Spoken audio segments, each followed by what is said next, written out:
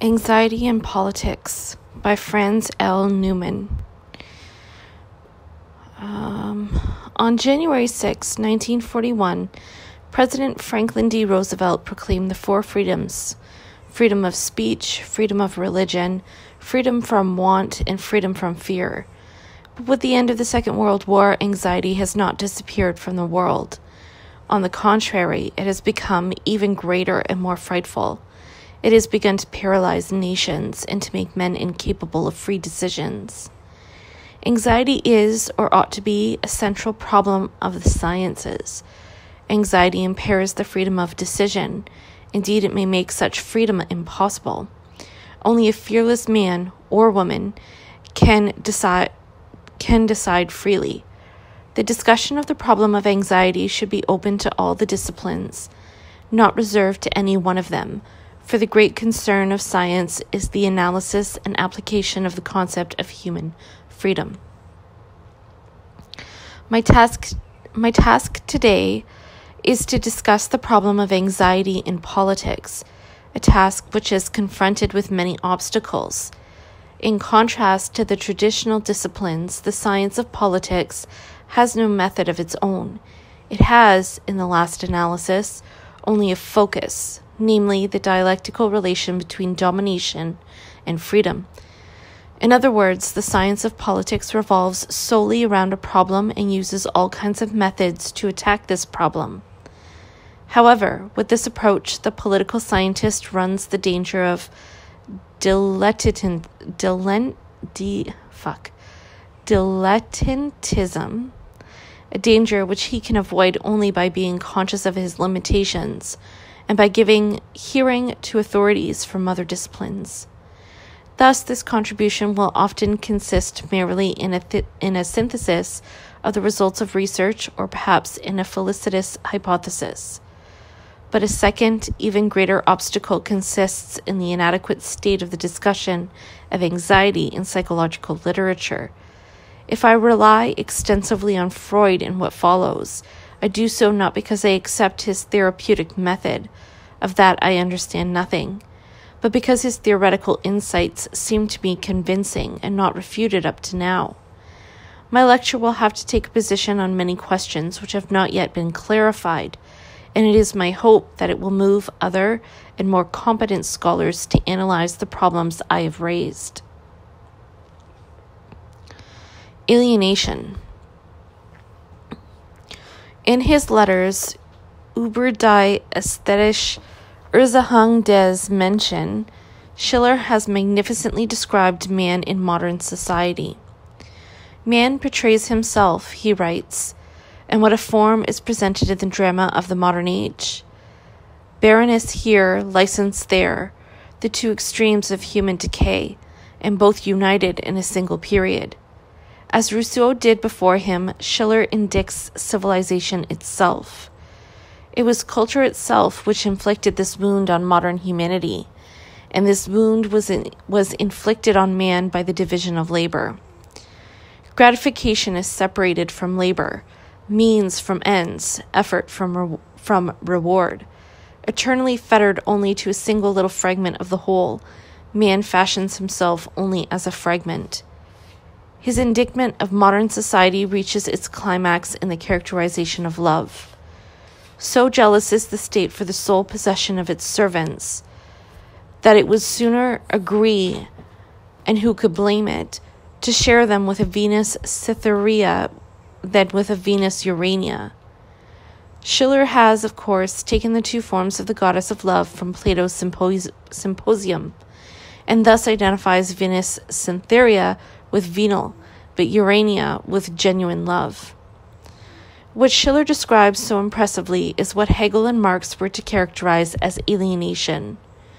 Schiller contrasts the polypus nature of the Greek states, where each individual enjoyed an independent existence and, if necessary, could become a whole, with modern society, which is one of hierarchical division of labor.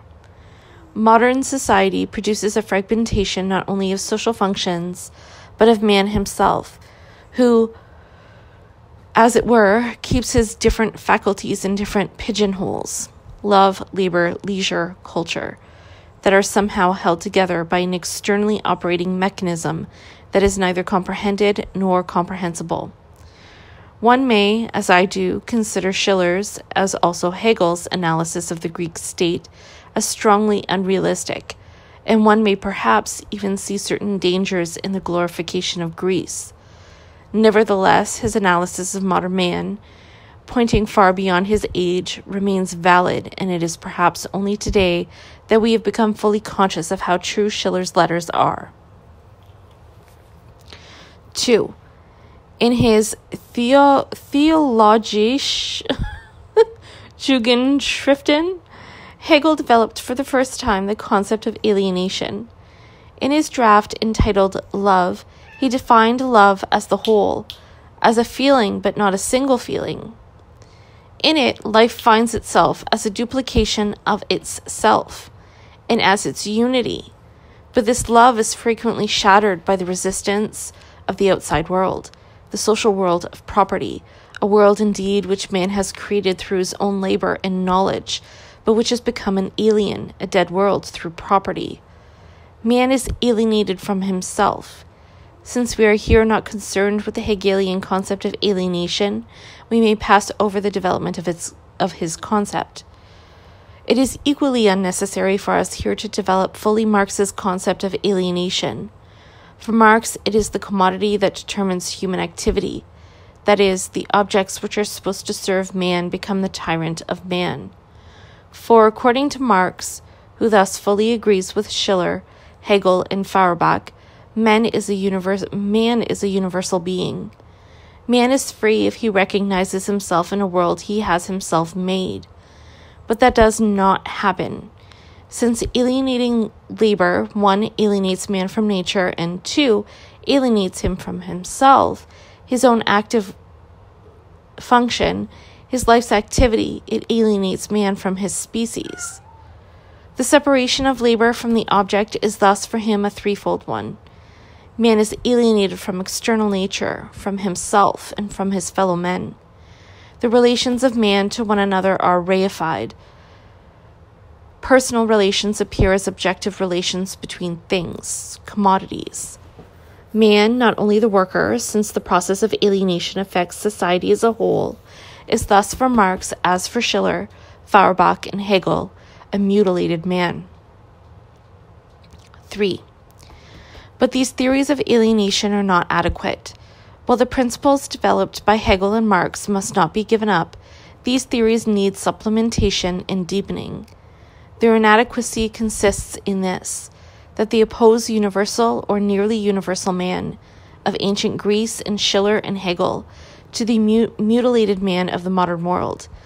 But there is no historical form of society in which men have ever existed as universal beings, for slavery is not compatible with universality.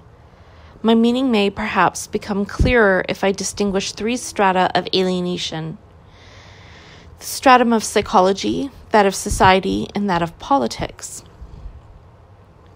We can get at the problem of alienation, and thus of anxiety in politics, only if we start with a clean separation of the 3 strata and concepts, in order later to bring them together again. Neither alienation nor anxiety is to be found only in modern society and only in modern man, although the different structures of society and of the state modify the forms of expression which alienation and anxiety take. The modifications are hard to determine, and I shall not attempt here to undertake a systematic analysis, but I shall try to point up the problem and to make the theory somewhat more concrete by means of more or less arbitrary examples. Alienation and anxiety. 1. Freud's thesis in his Civilization and its Discontents is this: the goal towards which the pleasure principle impels us, of becoming happy, is not attainable. Because for Freud, suffering springs from 3 sources: external nature, which we can never dominate completely, the susceptibility to illness, and the mortality of the body, and social institutions. However, the statement that society prevents happiness, and consequently that every socio-political institution is repressive, does not lead to hostility towards civilization. For the limitation which is imposed upon the libidinal as well as the destructive instincts creates conflicts, inescapable conflicts, which are the very motors of progress in history. But conflicts deepen with the progress of civilization, for Freud states that increasing technical progress, which in itself ought to make possible a greater measure of instinct gratification, fails to do so. There arises here a psychological lag that grows ever wider, a formulation that I should like to borrow from the cultural lag of American sociology. Thus, every society is built upon the renunciation of instinctual gratifications. Freud finds that it is not easy to understand how it can become possible to withhold satisfaction from an instinct, nor is it by any means without risk to do so. If the deprivation is not made good economically, one can be certain of producing serious disorders. To be sure, according to Freud, it is conceivable that a civilized community could consist of pairs of individuals who love each other, libidinally satisfied in each other, and linked to all the others by work and common interests. If this were so, culture would not need to levy energy from sexuality. But the opposite is true and has always been true, for at bottom, Freud does not believe in this conceivable ideal. The differences between the different forms of society, which are decisive for us, do not play a decisive role for him. The renunciation of instinctual gratification and the cultural tendency towards the limitation of love operate at all levels of society. It is these renunciations and limitations which we characterize as psychological alienation of man, or perhaps even better as alienation of the ego from the dynamics of instinct. 2. Still another preparatory step is necessary. We have to establish the logical connection between alienation and anxiety. This is extremely difficult because the discussion of the problem of anxiety has by no means reached the clarity which would make it possible for an outsider like myself to adopt an unambiguous position toward the various opinions. Nevertheless, it seems to me that the differences in the conception of the origin of anxiety do not have a decisive significance for my analysis, although they are, of course, highly relevant in other contexts. Freud himself had originally derived anxiety from the repression of libidinous impulses, and thus had seen it as an automatic transformation of an instinctual energy. This view he later modified. Others claim, on the other hand, that there is a single inborn faculty for being afraid. Rank, in his famous work, derives anxiety from the trauma of birth, and a number of analysts have tried more or less successfully to combine the various theories in many ways.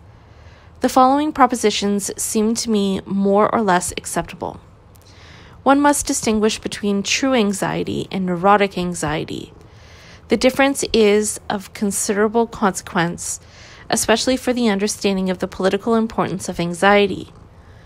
The first, true anxiety, thus appears as a reaction to concrete danger situations. The second, neurotic anxiety, is produced by the ego in order to avoid in advance even the remotest threat of danger. True anxiety is thus produced through the threat of an external object. Neurotic anxiety, which may have a real basis, on the other hand, is produced from within, through the ego. Since anxiety is produced by the ego, the seat of anxiety is in the ego, not in the id, the structure of instincts. But from the analysis of the problem of psychological alienation, it follows necessarily that anxiety, feelings of guilt, and the need for self-punishment are responses to internal threats to basic instinctual demands, so that anxiety exists as a permanent condition.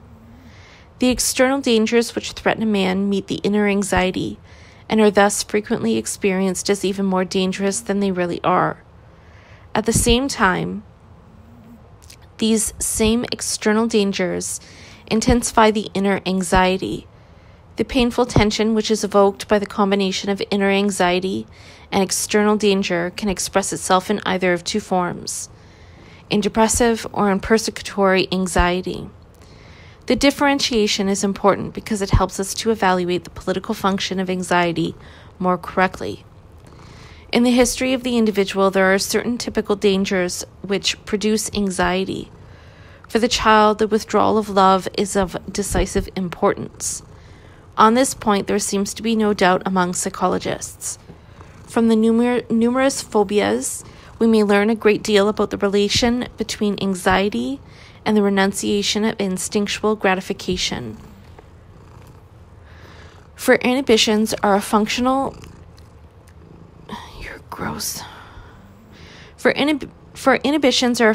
restraint of the ego.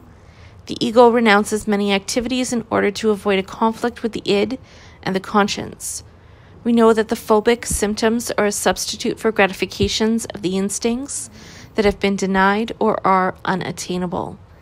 In other words, the ego creates anxiety through repression. 3.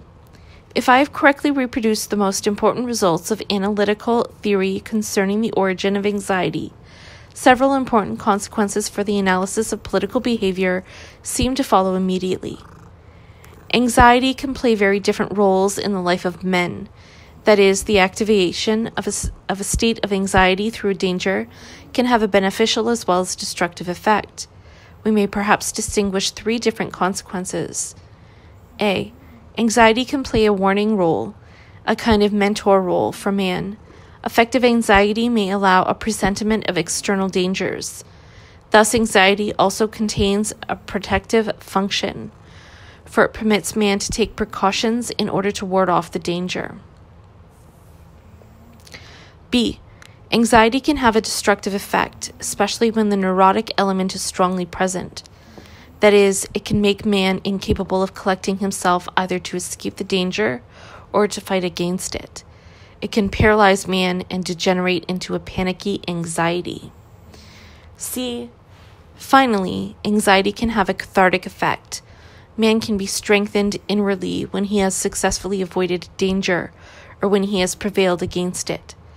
One may perhaps even say, although I cannot prove this, that the man who has conquered anxiety in coming to terms with a danger may be more capable of making decisions in freedom than the one who never had to seriously wrestle with a danger. This may be an important qualification of the proposition that anxiety can make free decision impossible. Anxiety and identification.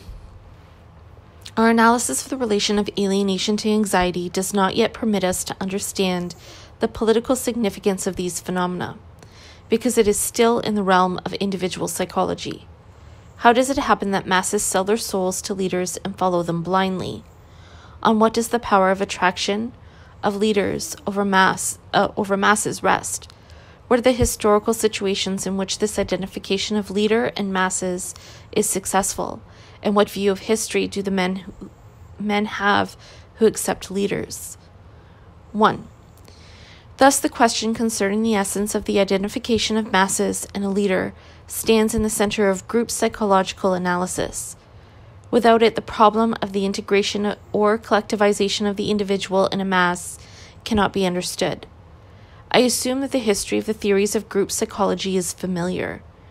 The extraordinary difficulty in the comprehension of group psychological phenomena lies, first of all, in our own prejudices, for the experiences of the last decades have instilled in us all more or less strong prejudices against the masses, and we associate with masses the epithet mob, a group of men who are capable of every atrocity. In fact, the science of group psychology began with the aristocratic prejudice in the work of the Italian Scipio Sigelli, and Le Bon's famous book is completely in this tradition. His theses are familiar. Man in the mass descends. He is, as it were, hypnotized by the leader, and in this condition is capable of committing acts which he would never commit as an individual. As the slave of unconscious, i.e., for Le Bon, regressive sentiments, man in the mass is segregated into a barbarian. Isolated, he may be a cultivated individual. In a crowd, he is a barbarian, that is, a creature acting by instinct. He possesses the spontaneity, the violence, the ferocity, and also the enthusiasm and heroism of primitive beings. Critics of Le Bon, among them Freud, have pointed out that his theory, which rests on Segel and Tarde, is inadequate in two aspects. The answer to the question, what holds the masses together, is inadequate, for the existence of a racial soul is unproved. In addition, in Le Bon, the decisive problem, the role of the leader hypnotist, remains unclarified. As is frequently true in social psychological studies, the descriptions of psychological states are adequate. The theoretical analyses, the answers to why, are inadequate. 2. From the outset, Freud sees the problem in the way in which we have put it, namely, as that of the identification of masses with a leader, an identification which becomes of decisive significance, particularly in an anxiety situation. And he sees in the libido the cement which holds leader and masses together, whereby, as is known, the concept of libido is to be taken in a very broad sense, to include the instinctual activities which in relations between the sexes force their way towards sexual union, as well as those which, in other circumstances, are diverted from this aim or are prevented from reaching it, though always preserving enough of their original nature to keep their identity recognizable, as in such features as the longings for proximity and self-sacrifice.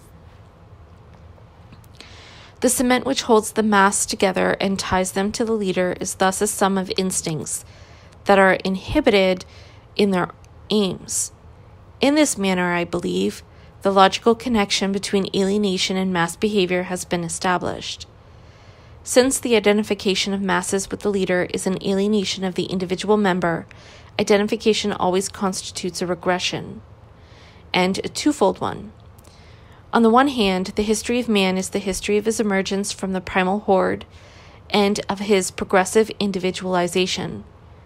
Thus, the identification with a leader in a mass is a kind of historical regression.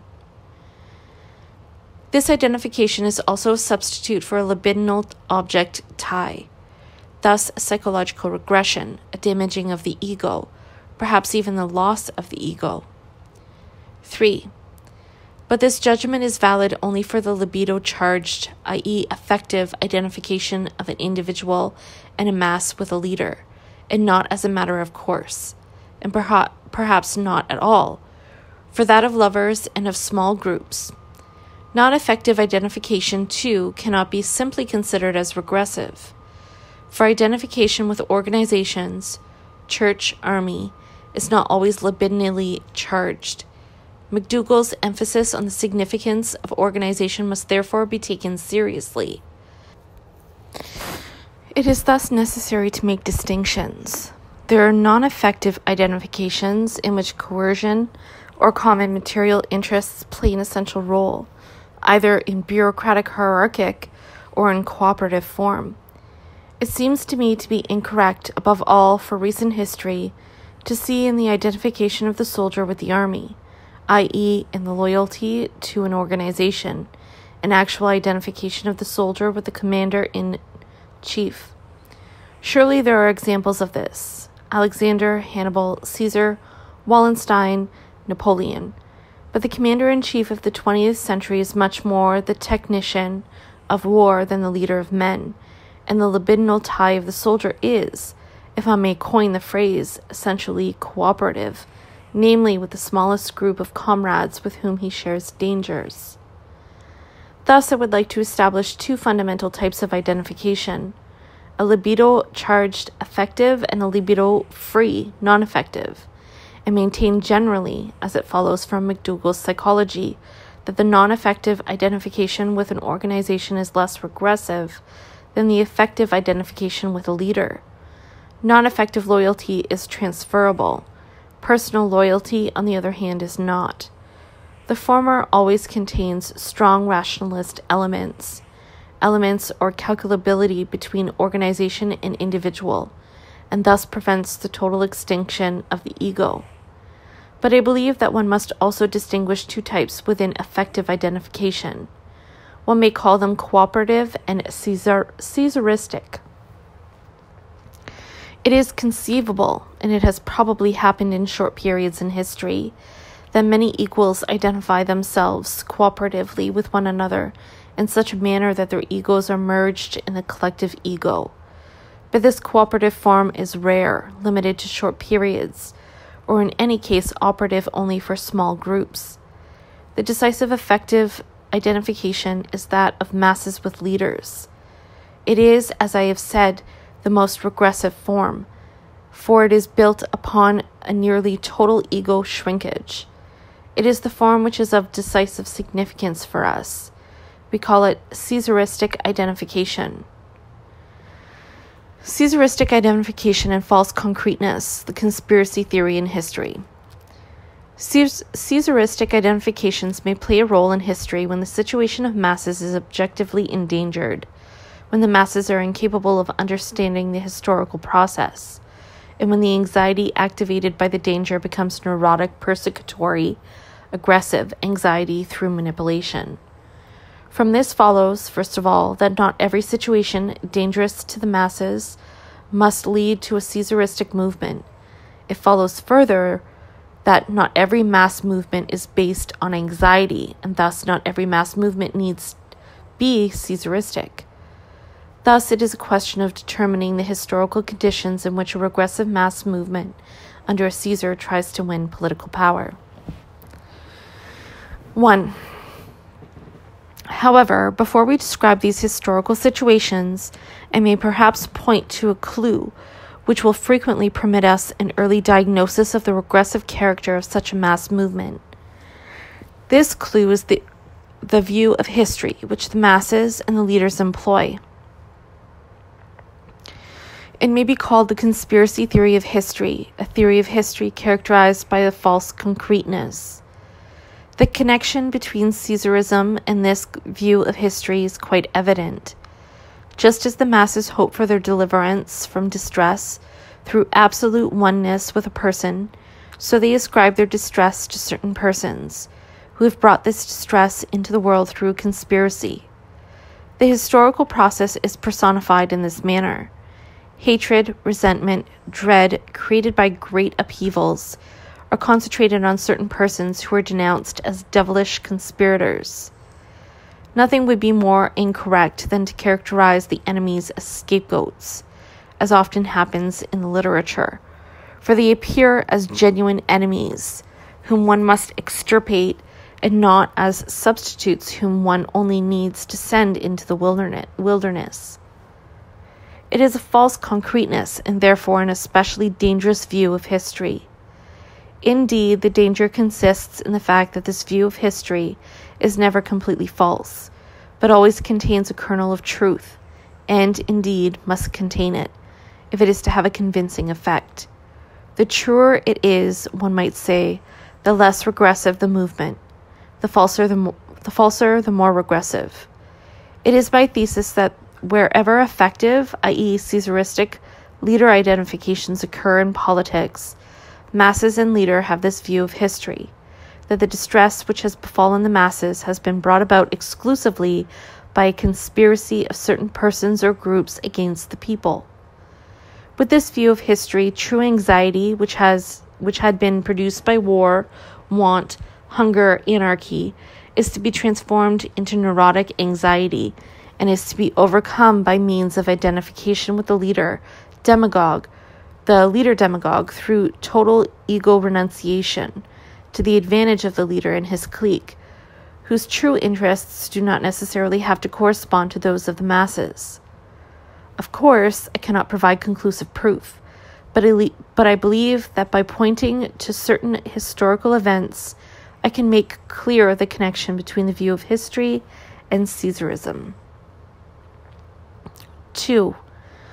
An interesting, effective identification of leader and masses is the relation of Cola di Rienzo to the Roman people. I assume that his story is familiar, the rise of the hack lawyer, son of a Roman innkeeper and a washerwoman, to tribune of the Rosman people and dictator of Rome, his expulsion and return with the aid of the church, and his assassination by the Colonna family in the year 1354. The view of history of Cola and of the Roman people was quite simple. Rome has been ruined by feudal lords. Their destruction will permit Rome to rise again to its ancient greatness. This is how Petrarca formulates it in his famous letter of congratulations to Cola. These barons in whose defense you, the Romans, have so often shed your blood, whom you have nourished with your own substance, these barons have judged you unworthy of liberty. They have gathered the mangled remnants of the state in the caverns and abominable retreats of bandits. They have been restrained neither by pity for their unhappy country nor by love for it. Do not suffer any of the rapacious wolves whom you have driven from the fold to rush again into your midst. Even now, they are prowling restlessly around, endeavoring through fraud and deceit to regain an entrance to the city whence they were violently expelled. It cannot be denied that the feudal lords, above all the Colonna and Orsini, had pursued a criminal policy. Without this element of truth, Cola's propaganda and policy would never have been successful. But fundamentally, this was a false concreteness. For even if he had succeeded in liquidating the barons, what would have been decisively improved in Rome?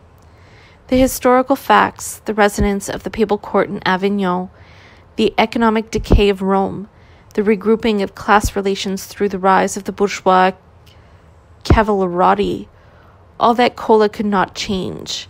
It can hardly be doubted that anxiety, even purely physical fear of the arbitrariness of the barons, drove the people to Cola. Cola succeeded in strengthening this anxiety by extremely skillful propaganda and achieved victory. But the leader himself must feel no anxiety, or at least must not show it. He must stand above the masses. But in this Cola was deficient. In all other matters, his relation corresponded exactly to that of the libido-charged identification leader masses, and it is regrettable that time does not permit me to describe and analyze his propaganda themes, his ceremonial, and his ritual. It was Cola's fundamental mistake that he was not enough of a Caesar. To be sure, he publicly humiliated the barons, but he did not liquidate them, whether out of cowardice, decency, or tactical considerations. But the masses of Rome expected that he would act in accordance with their view of history. He did not do this. Thus, he had to fall. I have mentioned Cola di Rienzo because it is a marginal case in which it is doubtful whether we are dealing with a regressive or a progressive movement, that is, a movement which really has the realization of the freedom of man as its goal. 3. The 8 French religious wars of the 16th century furnish excellent material for the illumination of the character of Caesaristic as well as organizational identifications. All 3 parties, Huguenots, Catholics, and politiques, were faced with grave problems: the disintegration of the old society through silver inflation, loss of wealth on the one hand, enrichment on the other, the beginnings of radical changes in class relations, and the dissolution of the absolute monarchy after the death of Francis I. It is against this background that the religious wars must be understood. Their course is doubtless familiar to you. Go. Catholics and Protestants alike saw the problem of France only as a religious problem, and therefore ascribed the distress of France exclusively to their religious opponents.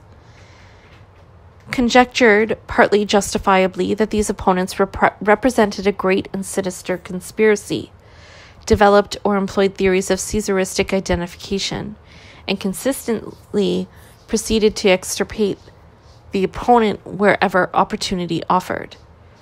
The Huguenot pamphleteer Francois Hutman, in his Tiger, saw in the Cardinal Guise a detestable monster, whose aim it was to ruin France, to assassinate the king, and to conspire with the aid of the women near the king and the High Constable of France against the crown of France, the goods of widows and orphans, the blood of the poor and innocent. Calvin's theory of the secular Redeemer sent by God to overthrow tyrants, in the 17th century the basis of Cromwell's leadership, became the Protestant theory of Caesarism. The Catholics, with a longer tradition of tyrannicide, developed a pseudo-democratic theory of identification, above all in the writings of the Leaguist preachers and Jesuits.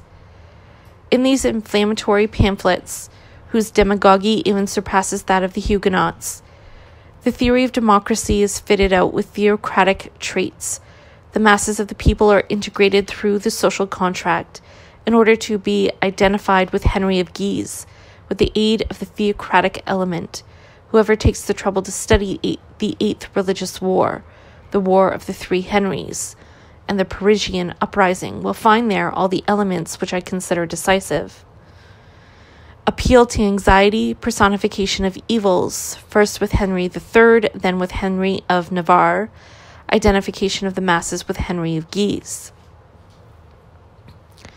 Both positions, the Catholic and the Huguenot, are similarly regressive, while that of the Politique, which Henry the Ninth was later to convert into action, Henry the Fourth was later to convert into action, is incomparably more progressive.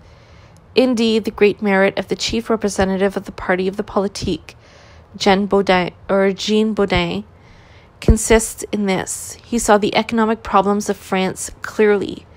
He understood the false concreteness of the view of history of both parties. If he championed absolute monarchy, that is, the identification of the people with the monarch, he did so because the monarch was to place himself above the religions that were fighting each other, and to ally himself with the households of the Third Estate in order to save France. Despite the absolute submission to the prince which is demanded of the people, this identification contains the two rational elements which I mentioned before.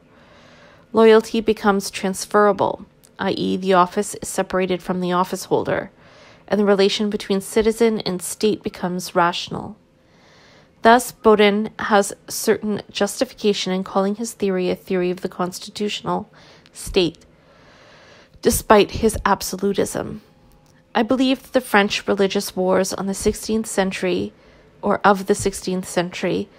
make my thesis a little clearer, that the non-effective identification with an institution, state, is less regressive than identification with a leader. 4. Naturally, I cannot here discuss all similar situations.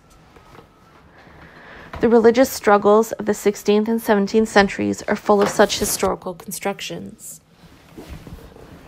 One need only read, for example, the terrible Calvinist fanatic John Knox in his famous first blast of the trumpet against the monstrous regiment of women, and we will find there, we see our country set forth for a prey to foreign nations. We hear the blood of our brethren, the members of Christ Jesus, most cruelly to be shed,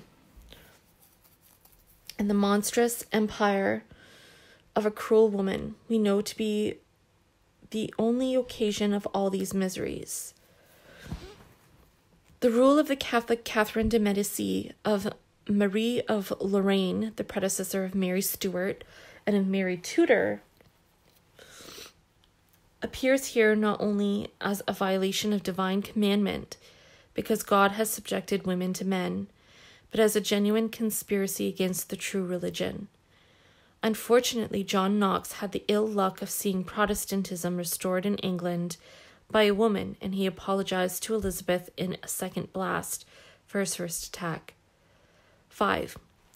Instead of continuing with the survey, it may perhaps be more useful to discuss 5 fundamental models of conspiracy theories, all of which show this sequence. intensification of anxiety through manipulation, identification, false concreteness. They are A. The Jesuit conspiracy, B. The Freemason conspiracy, C. The Communist conspiracy, D. The Capitalist conspiracy, and E. The Jewish conspiracy. 6. The Jesuit order is indeed defined by man as a conspiracy, and the Moneta Secreta of 1614, composed by a Polish ex-Jesuit, fulfill the need for a secret plan of operations with the help of which one can hold the order responsible for every crime and every misfortune and can stir up the masses. This has always been relatively simple in times of crisis. St. Bartholomew's Night, the assassination of Henry III by Jacques Clement, the attempt on the life of Henry IV by Barrière and Chastel, as well as his assassination by Ravignac, the English gunpowder plot of 1605, the outbreak of the 30 Years' War, to say nothing of innumerable less important crimes and misfortunes, were ascribed to the Jesuits. That these tales should have been believed is naturally connected with the significance of false concreteness in politics. There is some truth in many of these accusations. It is precisely in this element of truth that the danger of these views of history lies. 7. The denunciation of the Freemason is a similar matter. Thus the English believed the Jacobite conspiracies to be the work of Freemasons. The French Revolution was ascribed to a mysterious group of Bavarian Illuminati, and this view of history again is closely connected with the anti-Jesuit one, since the Bavarian Illuminati had been founded by Adam Weishaupt in 1776 in order to combat the influence of the Jesuits. Again, these assertions have some truth in them. Most of the encyclopedists were Freemasons, and more than half of the members of the Estates General belonged to Freemasonic lodges. But in this audience, surely no detailed discussion is needed to show that the conspiracy theory represents a blurring of history. 8. The theory of the communist conspiracy follows the same model and serves the same purposes. Thus, the Russian October Revolution is explained solely as a blankist conspiracy, embodied in Trotsky's Military Revolutionary Committee. The German Revolution of 1918 is laid to the charge of the devilish Lenin. The seizure of power by the Bolsheviks and the satellite states is traced back to sinister conspiracies in the Kremlin, and generally the relation of Bolshevism to the world is equated with that of a conspiracy of a small group against the welfare of humanity. Again, this is partly true. The October Revolution was a conspiracy, but in a definite historical situation and with an ideology. The Bolsheviks would gladly have manipulated the German Revolution of 1918, but they had neither the strength nor the intelligence to do it, nor could they, even if cleverer, have prevailed in the concrete situation.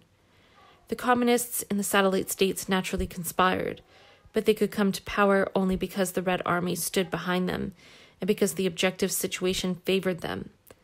No conspiracy, no matter how clever, would have been of any use and was of any use in Western Europe.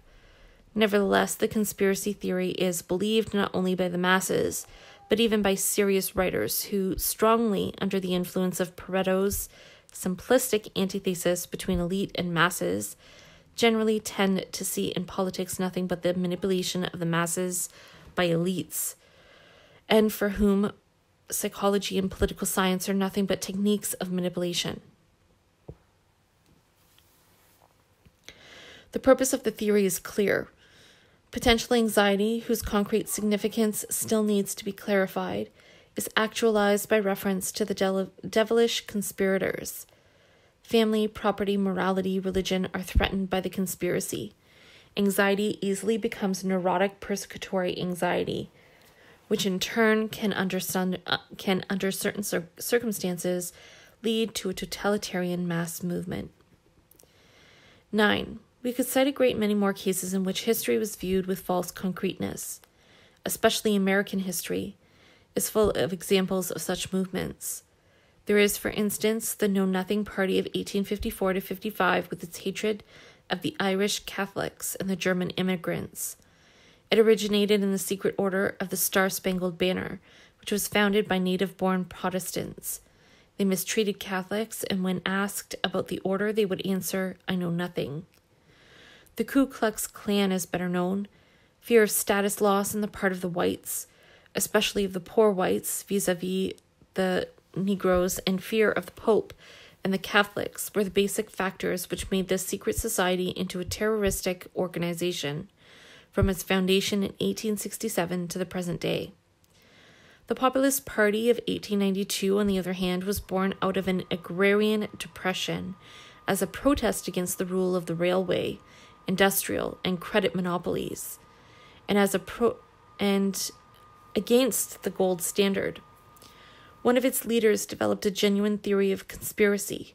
According to my views of the object, the conspiracy which seems to have been formed here and in Europe to destroy from the 3/7 to 1/2 of the metallic money of the world is the most gigantic crime of this or any other age. 10. In similar fashion, Bolshevism operates with the theory of capitalist encirclement, in which the capitalists, as a rule, are personified by Wall Street. Now again, there can be no doubt that there was a policy of encirclement against Bolshevist Russia at the beginning of the revolution, but it would be fatal to believe that the terror was the consequence of the policy of intervention and of the Cold War. Possibly the policy of encirclement strengthened the terror, just as the wars of intervention during the French Revolution gave Robespierre's terror a new impetus. But the terror as a normal method of politics against the class opponent is contained in the Leninist definition of the dictatorship of the proletariat. It was then extended to the party and finally to the supposedly classless society, without a visible connection with the intensity of the capitalist policy of encirclement.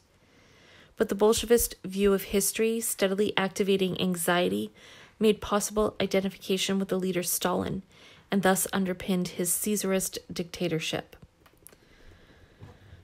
11. The most important type, if only because of its immense political influence, is the theory of the conspiracy of the Jews according to the protocols of the elders of Zion. These contain the secret plans of Jewish leaders, supposedly formulated in the year 1897, for achieving Jewish world domination by force, terror, corruption, the disintegrating influence of liberalism, Freemasonry, etc. This world domination was to be a mock democracy through which the Jewish leaders were to operate. That the protocols are a forgery prepared by Tsarist Russians was definitively established by the Berne trial of 1934 to 35.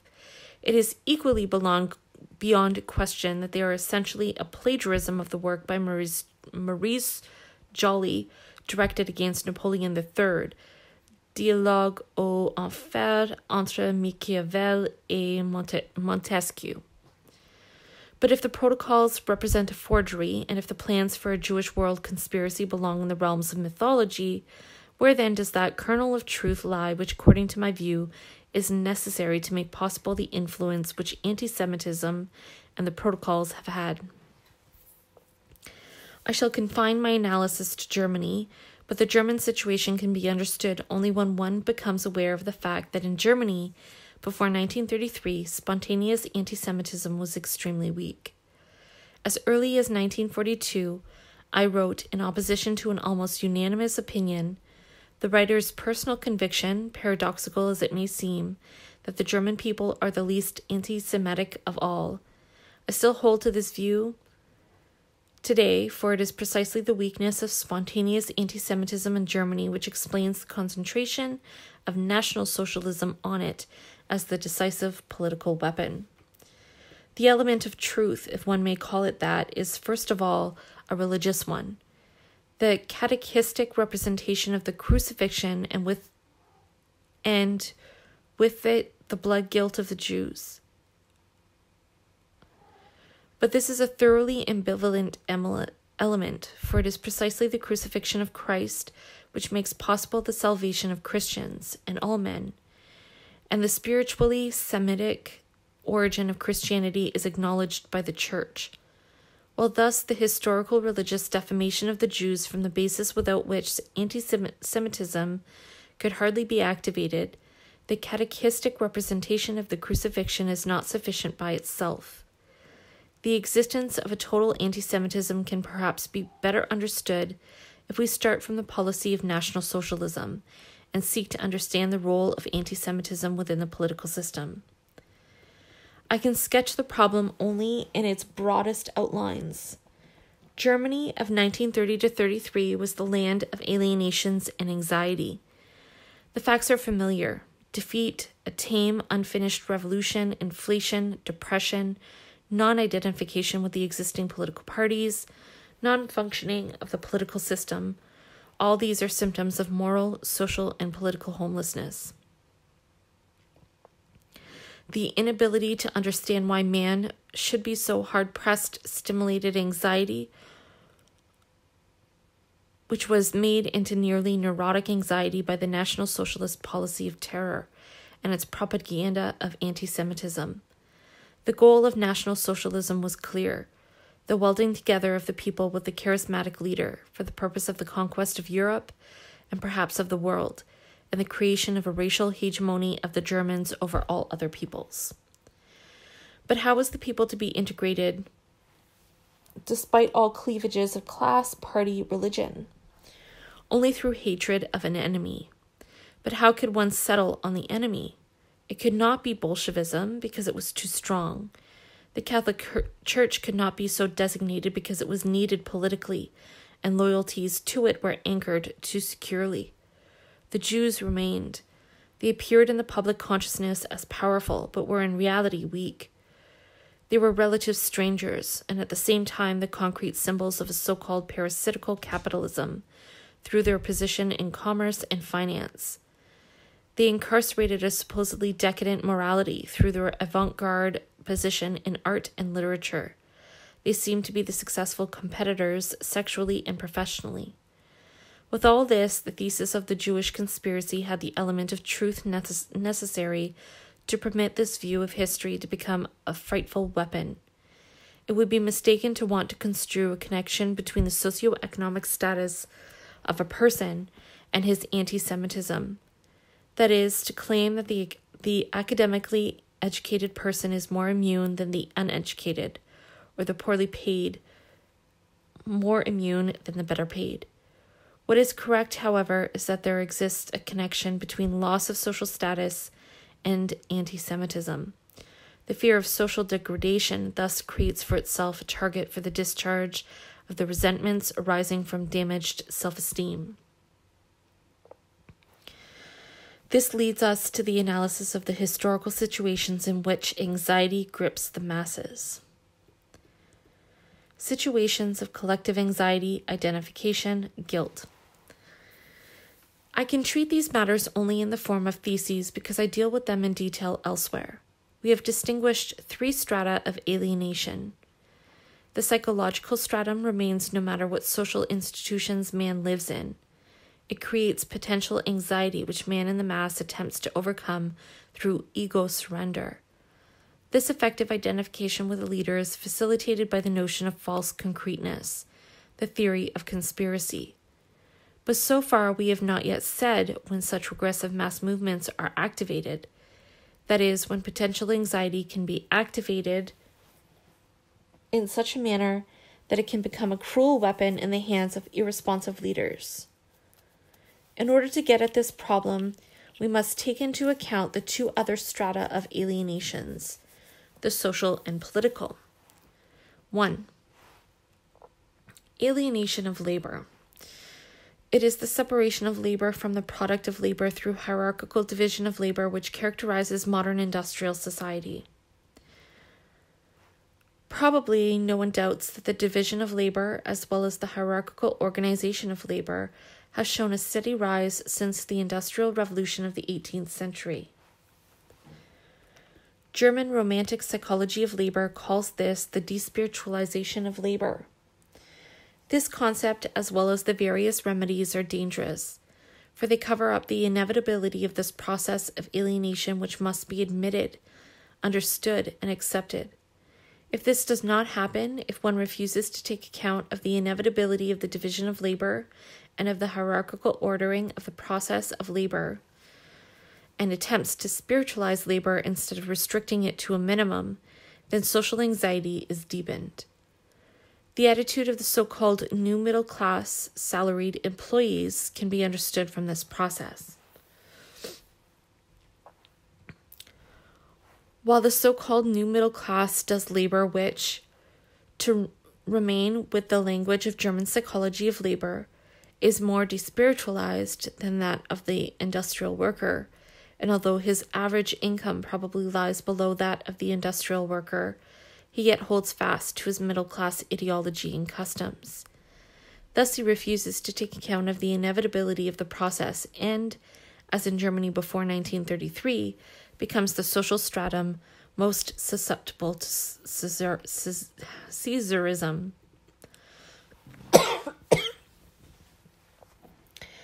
2.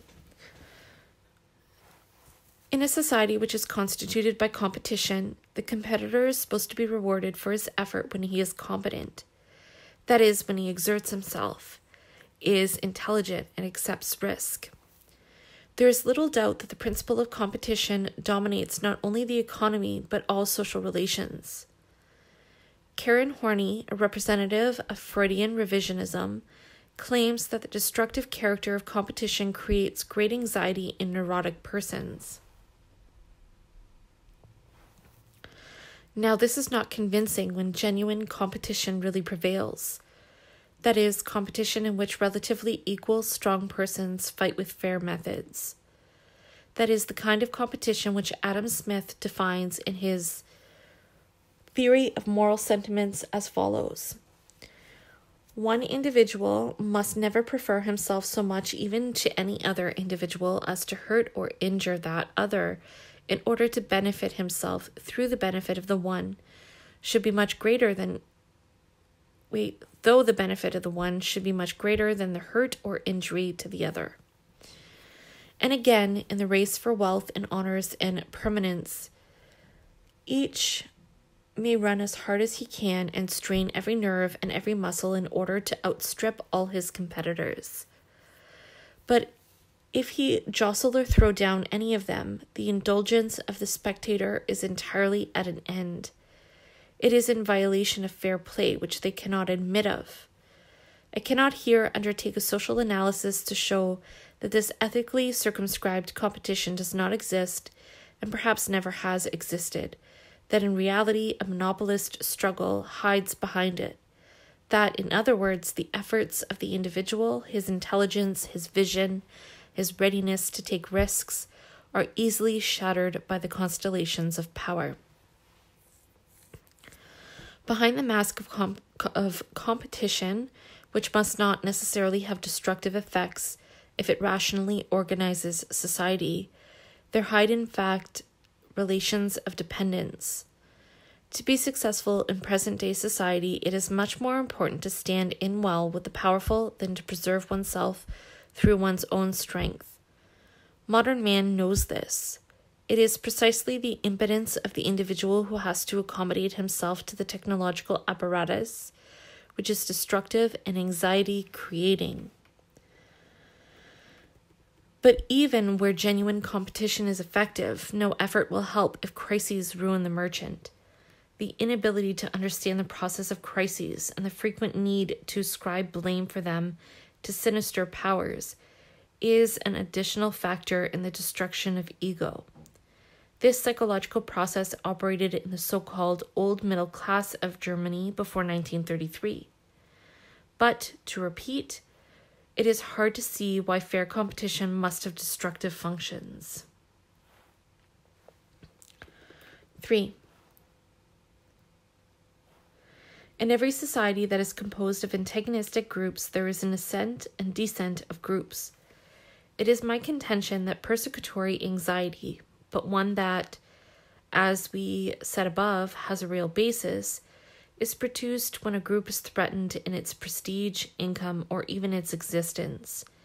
i.e. when it declines and does not understand the historical process or is prevented from understanding it.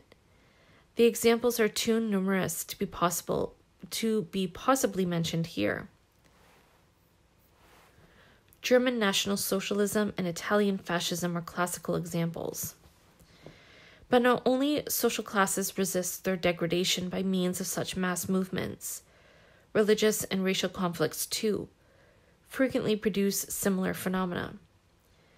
The conflict between Negroes and whites in the southern states of the United States, the contemporary struggles of the South African government against the natives, take place in accord with the following scheme.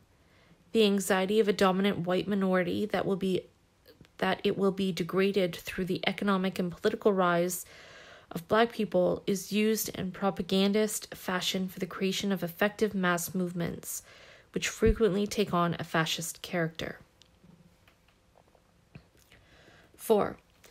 Social alienation, i.e. the fear of social degradation, is not adequate by itself. The elements of political alienation must be added. Since I devote a separate essay to this phenomenon, I shall only point out briefly what I have in mind. As a rule, one is satisfied, above all in the American literature, with defining abstention from voting at elections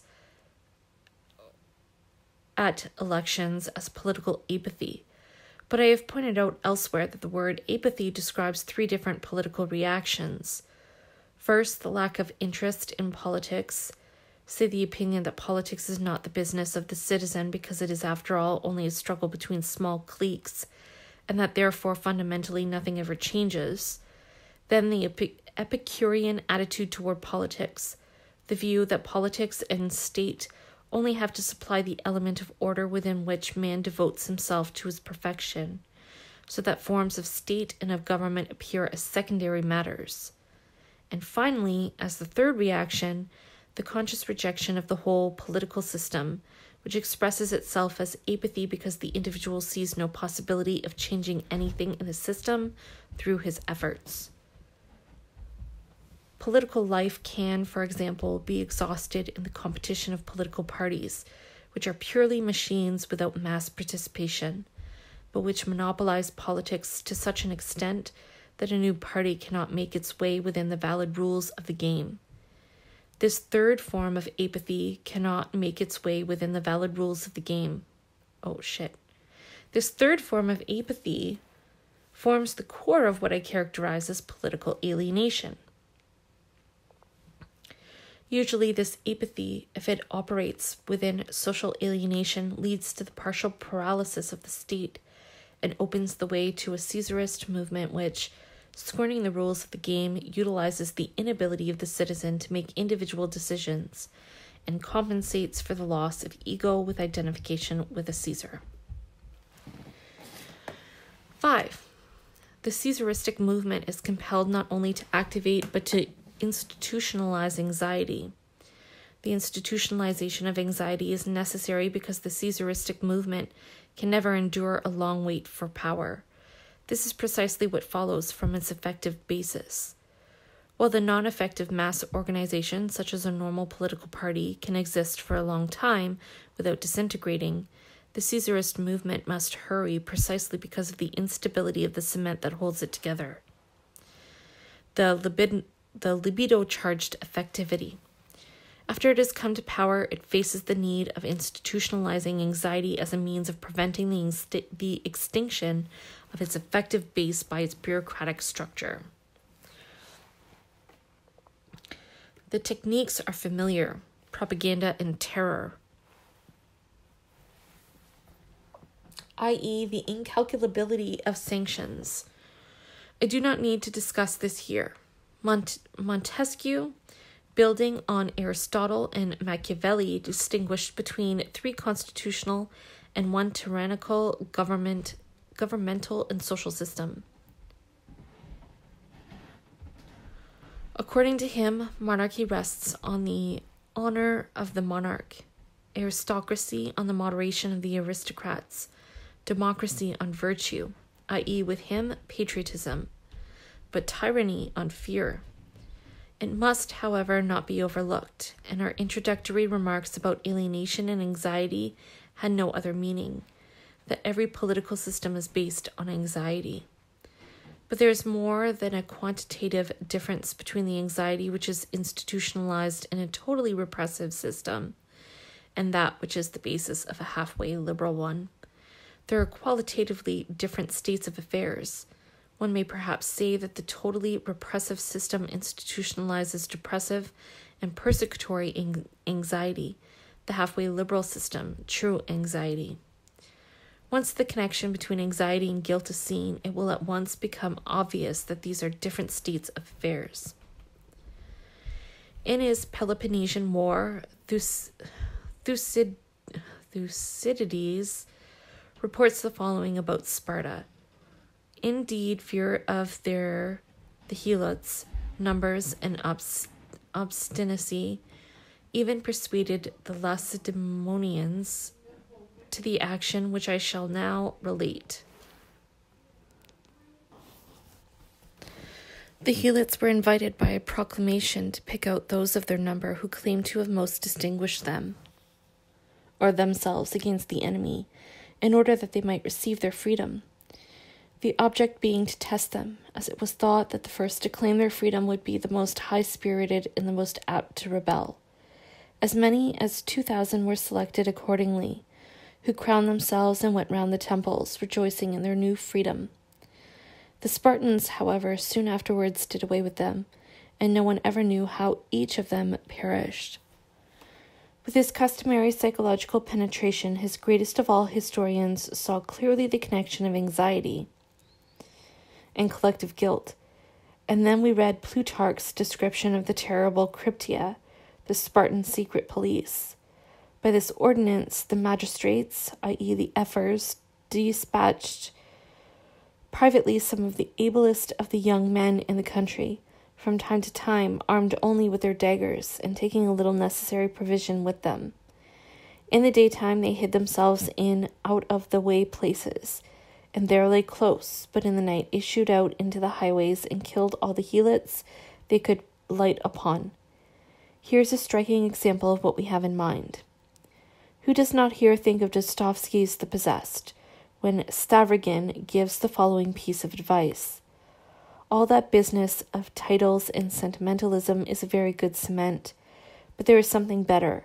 Persuade 4 members of the circle to do for a 5th on the pretense that he is a traitor, and you'll tie them all together with the blood they've shed as though it were a knot. They'll be your slaves. They won't dare to rebel or call you to account. This famous passage in Dostoevsky is important not only because it verifies our psychological theory, but also because it shows at the same time that the leader activates anxiety through guilt for his own advantage, not for the sake of the led. I do not wish here to discuss the psychological theory concerning the relation of anxiety and guilt. According to Freud, man's feelings of guilt stems from the Oedipus complex. It is this aggression that the child represses and thus affects an unconscious feeling of guilt. The feeling of guilt is the superego, man's conscience. But that is precisely why the intensification of the unconscious feeling of guilt permits man to become a criminal. If one examines the Spartan example, Stavrogin's advice, the Fim murders, and the collective crimes of the SS, one may perhaps undertake the following psychological analysis. There are anxiety and an unconscious feeling of guilt. It is the task of the leader, by creating neurotic anxiety, to tie the led so closely to the leader that they would perish without identification with him. Then the leader orders the commission of crimes, but these are in accord with the morality that prevails in the group, with the Lacedaemonians, the nihilists, the SS, no crimes but fundamentally moral acts. But the conscience, the superego, protests against the morality of the crimes, for the old moral convictions cannot simply be extirpated. The feeling of guilt is thus repressed and makes anxiety a nearly panicky one, which can be overcome only through unconditional surrender to the leader and compels the commission of new crimes. This is how I see the connection between anxiety, and guilt in a totally repressive society. Hence, this anxiety is qualitatively different from the anxiety that is the basis of every political system. Summary. It is time to summarize the results of my analysis. 1. Psychological alienation, the alienation of the ego from the instinctual structure or the renunciation of instinctual gratifications, is inherent in every historical society. It grows with the growth of modern industrial society and produces anxiety. Anxiety can be protective, destructive, or cathartic. 2. Neurotic, persecutory anxiety can lead to ego surrender in the mass through effective identification with a leader. This Caesaristic identification is always regressive, historically and psychologically. 3. An important clue for the regressive character is the notion of false concreteness, the conspiracy theory of history. Its peculiar danger lies in the kernel of truth that is contained in this view of history. 4. The intensification of anxiety into persecutory anxiety is successful when a group, class, religion, race is threatened by loss of status without understanding the process which leads to its degradation. 5. Generally, this leads to a political alienation, i.e., the conscious rejection of the rules of the game of a political system. 6. The regressive mass movement, once it has come to power, must, in order to maintain the leader identification, institutionalize anxiety. The 3 methods are terror, propaganda, and, for the followers of the leader, the crime committed in common. It is my contention that the world has become more susceptible to the growth of regressive mass movements. Perhaps not so much in Germany, because the after effects of historical experiences still work rather strongly, despite all attempts to repress the memory of National Socialism. You will ask me what can be done to prevent anxiety, which cannot be eliminated, from becoming neurotic, destructive. Can the state accomplish this? Schiller, and with this we return to our point of departure, denies this in the 7th letter. He asks and replies, should we expect this effect from the state? That is impossible, since the state, as at present constituted, has caused the evil, and the ideal state of reason cannot be the foundation of this improved humanity, but must itself be founded thereon. As educators, we may thus perhaps say that education deserves the first rank, but Schiller replies to this in the 9th letter with the question, but are we not proceeding in a circle? Theoretical culture is supposed to induce the practical, and yet the latter is to be the condition of the former. All political improvements should result from education of character, but how can the character ennoble itself under the influence of a barbarous civil polity? Surely there are also other individual solutions, such as love, but it is, after all, accidental, whether or not one experiences it, and the risk can be enormous with loss of object.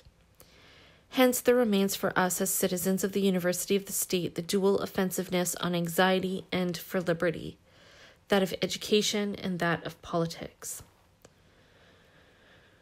Politics, again, should be a dual thing for us, the penetration of the subject matter of our academic discipline with the problems of politics, naturally not day-to-day politics, and the taking of positions on political questions. If we are serious about the humanization of politics, if we wish to prevent a demagogue from using anxiety and apathy, then we, as teachers and students, must not be silent. We must suppress our arrogance, inertia, and our revulsion from the alleged dirt of day-to-day politics. We must speak and write. Idealism, as it expressed so nobly in Schiller's letters, must not be for us only a beautiful facade. It must once more become that notorious form of idealism which in the past disguised the most reactionary and anti-libertarian aims. Only through our own responsible educational and political activity can the words of idealism become history.